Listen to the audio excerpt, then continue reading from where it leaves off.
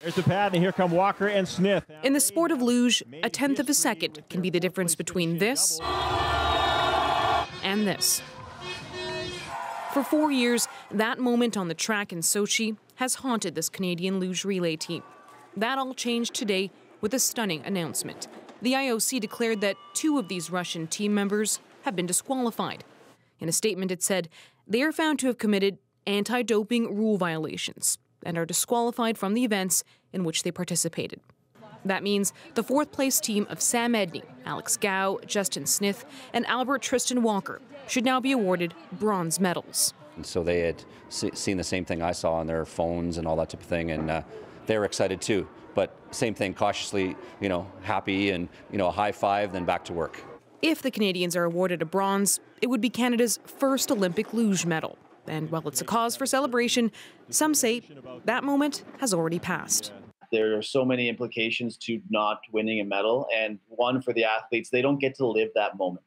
Assuming that everything goes the way it's moving forward, they will have their Olympic medals, but they never got their Olympic moment to be that medalist. That missed feeling is something Christine Girard knows well. They renamed the weightlifting room in my hometown with my name. The 2-time Olympian was 3 kilograms away from winning a bronze medal in the 2008 Beijing Olympics for weightlifting. Last summer, she learned because of doping disqualifications, she would be moved to 3rd place. When I came back in Canada with a 4th place, I was being seen as a failure, and I was feeling like a failure. And then 8 years later, that failure was becoming a success. But for those 4 years, how much support, how much sponsor, how much help should I have had? And I didn't. I think this is going to be a battle for the bronze. The Canadian luge team will have another shot at Olympic glory in February when they compete in Pyeongchang. And as for those possible bronze medals they've earned, Girard says they should be prepared to wait a little bit longer. She still hasn't received hers. Because I've been waiting for 1.5 years, so hopefully it will be quicker for them. Farah Morali, CBC News, Vancouver. You might be wondering, how do performance-enhancing drugs help you go downhill faster?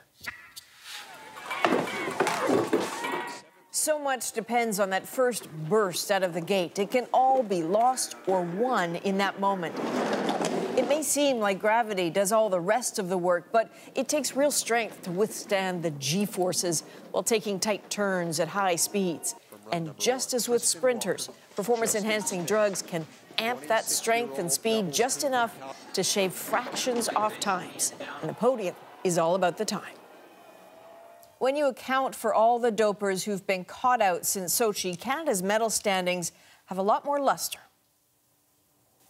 At the end of the Games, Canada was in 4th place overall. Now, with Russian cheaters knocked out of the running, Canada climbs to 3rd place overall, and this country is second only to Norway when it comes to winning gold, all of which is a good sign for Canada in Pyeongchang.